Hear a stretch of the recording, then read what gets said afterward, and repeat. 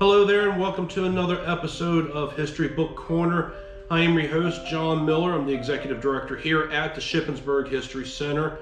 And today's book is a book that was written by Robert Orson as well as Ranger Dan Welsh, personal friends of mine. And it's a book called The Last Road North. It's part of the Emerging Civil War series that was published by Savis Beatty in 2016. So this book here, what stands out about this book, it's not your average everyday Gettysburg history book. This book here actually gets you out into the field to experience the sites as well as the historic places where certain events took place.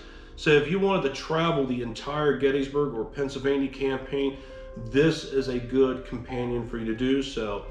Chapter 1 pretty much starts right out in Virginia, following the Civil War trails as you go in from Virginia into Maryland and eventually making your way into Pennsylvania. So if you wanted to follow, for an example, Brigadier General Albert Jenkins's Confederate Cavalry Brigade, you can do that by going through, looking at this book, and then you can hit the sites up like Greencastle, Chambersburg, Shippensburg, Carlisle. Or if you want to follow in the footsteps of Jeb Stuart's cavalry, you can also do that as well. There's a lot of information in this book here, and the way it's broken down, you can follow the entire Gettysburg or Pennsylvania campaign any way as you choose.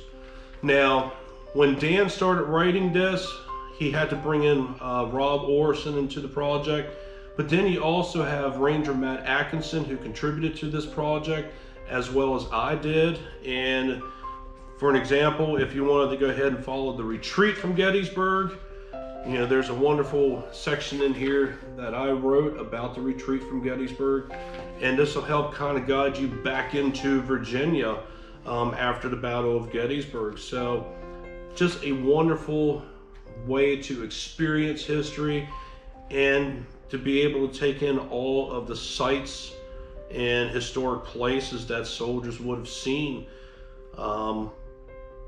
You know, if you wanted to follow the Army of the Potomac, for an example, there's areas in this book here that shows you where General George Meade was on the day that he received his promotion to command the Army of the Potomac, for an example. So all around, great book.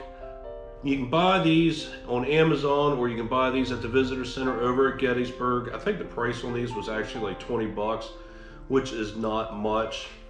But I'm telling you, if you're the type of person who loves to travel and see and experience different things and you want to take in some history, go ahead and grab this book.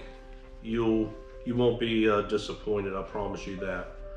So until then, guys, I hope you're enjoying this new series, and we'll keep bringing them to you.